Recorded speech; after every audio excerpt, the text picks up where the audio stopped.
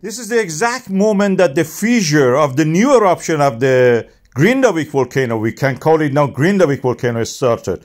This is the moment that we had the eruption, a first light, the bang in the darkness of the winter nights of subarctic Iceland.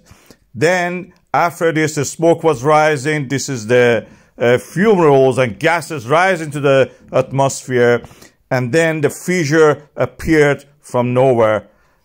Of course, we know where it is. It's Sundhnúka crater, but more thoroughly, toward the Grindavik, to the south of that fissure, the magma dike that was forming. And the moment that the magma broke through the defensive wall, you can see it here. I'll mark it with a line.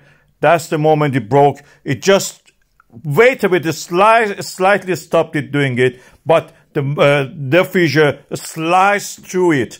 I have used the term zipper operation many times ago, and now this was the situation that we had, exact situation. I'll play one of the videos just to show what I mean by zipper operation or slicing through. This is the map of the location of the new eruption. As of now, this is what we know at this moment. It has passed through the wall. The fissure extends through the wall and goes toward the Grindavik. Grindavik will probably be flooded, or the extension of the lava may actually reach there. The fissure may reach there. This is the video I'm talking about. I have many videos before that mentioning this. Reykjanes Peninsula of Iceland is full of amazing things, especially for geologists. This is a paradise for studying geology. And today I want to show the pattern of the earthquakes. Early morning, you see that the pattern of earthquakes, the red ones, are the latest ones.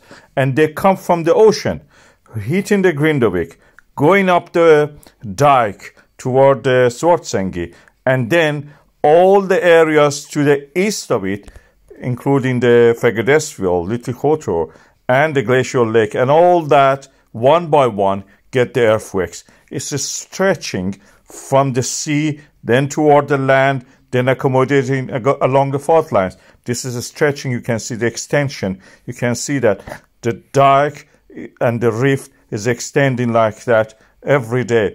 Is in a way similar to what I described 2 years ago in the Fagradalsfjall volcano area, when we have a drop down of the fault line and the magma rises from that face contact of the two fault lines and then reaches the surface. This is the extension of the Mid-Atlantic ridge creating this. And the drop down of the faults by the extension, you can see the directions by the arrows here, creates this extension, the void that the magma rises to fill up. It's like a zipper. When one opens, the next one has to open next. This is, otherwise you will not have a way to accommodate this movement. This is a very interesting phenomenon. We are seeing it in real time in Iceland by studying these seismograms. On the map, you can see that.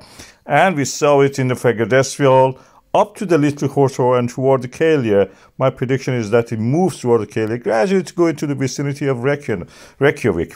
But at the moment, this is what we see in the Grindavik. And that port, that harbor exists because of this zipper action opening up from the ocean toward the land and gradually going toward the Svartsengi and the next areas toward the east of it.